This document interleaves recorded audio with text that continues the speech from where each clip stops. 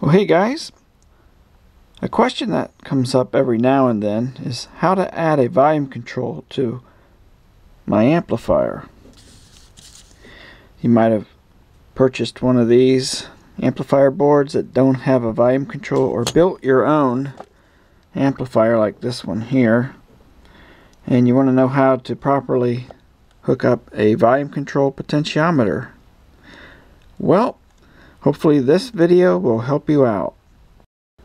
Often called POT for short, potentiometers come in various shapes and forms. Here's a standard single one with 3 lugs. This is a linear motion one. It has 6 connections because there's actually 2 pots inside of this one unit. Same with this one.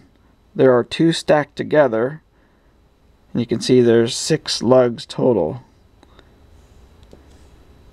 This is the same thing, but it's a smaller one for PC board mounting. Potentiometers come in various resistance, and there's 2 common types. There's the linear type and the logarithmic or audio type. Well, looking down at the potentiometer from the front, like this one here, you have the 3 lugs. Inside there's a resistive material. The ends are connected to the outermost lugs. The center lug is connected to what's called the wiper arm, and this is what moves. Now this is not exactly what it looks like inside. I'm just simplifying it for explanation. So as you move the wiper arm to different positions on the resistive material, you change the resistance between the center lug and the outer lugs. Here I have disassembled a potentiometer so you can see the internal parts. This is the resistive material, and the center lug connects to this ring, and that ring makes contact with the wiper arm mechanism. This actually fits down inside like this through that hole, and these 2 metal contacts are in contact with this resistive material, which in most cases is a carbon type material. Using the resistance scale on my meter, I will check the outer lugs. That'll give us the actual resistance. Oops, gotta move my booger hooks out of the way so you can see the screen on the meter. 459K. It's probably about a 500K potentiometer.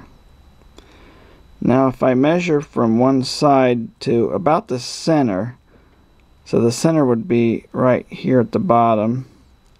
Let's move that up a bit.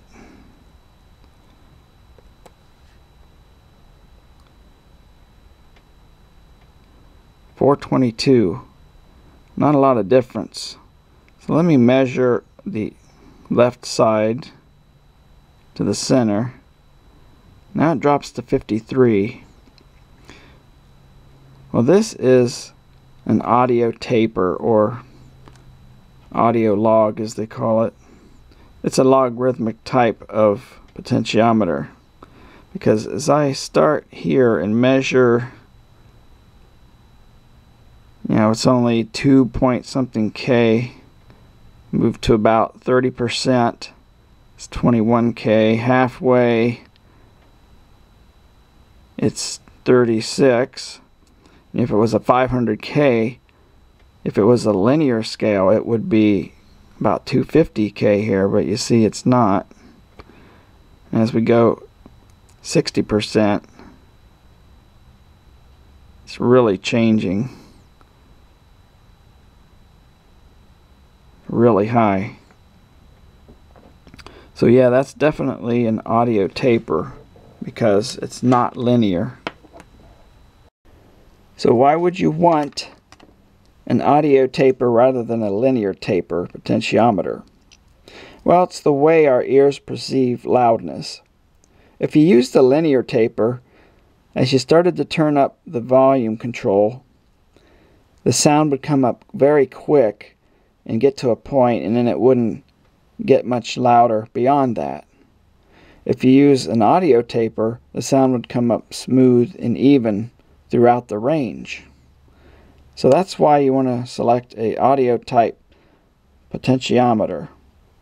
Now you need to select the resistance of the potentiometer that you're going to use. Well, to select that, you need to know the input impedance of your amplifier. Most amplifier designs use a biasing resistor on the input. It's external on some designs like the LM1875 or TDA 2050. Some chips it's internal and you don't see it, in which case you can use the datasheet to find what the value is. You want to select a potentiometer that is half of that or less in resistive value. The reason being is if you don't follow that, you have a voltage divider effect with the potentiometer and the input impedance that causes the volume control action not to work properly. Now you have to hook it up to the amplifier, and there is a wrong way of doing it. It's kind of a trap for young players. Well, this looks logical, but it's the wrong way of doing it. The problem here is you have the wiper arm connected to the input. What happens if you turn it down, you're shorting out the input signal, and that could be damaging to some preamplifiers or music players because you're shorting their output. It can also make the bass sound thin at lower volumes because you're lowering the resistance at lower volumes, and there might be an output capacitance and it acts as a high pass filter situation and it rolls off your bass. So this is just bad. It's no good way of doing it. The correct way, and our little guy is really happy now because we hooked it up correctly. The wiper arm is connected to the input of the amplifier. Now your input source does not see the low impedance when you turn the control all the way down. It doesn't vary that much at all, so it is less effective to the source. Next, you need to know how to hook up the leads. What goes where? Well, we already know that the center lug goes to the amplifier's input, which is the signal source and which is ground. Normally when you turn it fully counterclockwise, the volume is at the lowest position. So as you turn it counterclockwise, it'll hit a stop, and the wiper arm will be at this position. So this has to be ground. And of course this will be your audio source. So that is how you hook up the wires to the lugs. And of course that's with the potentiometer facing towards you, like this here. So this lug on the right would be ground, amplifier input, and audio source. And one last tidbit I will leave you with. If you build your amplifier in a plastic case or has a non-conductive panel where the volume control is mounted, make sure you take the ground wire and solder it to the case. If you don't do that, and when the amplifier is on and you touch the metal case, or you have a control that has a metal knob and you touch the knob, you will get a buzz in the speakers because it's picking up electrical noise. So very important to ground that. Well, I hope this helps you out with adding a volume control to your audio circuits. Thanks for watching.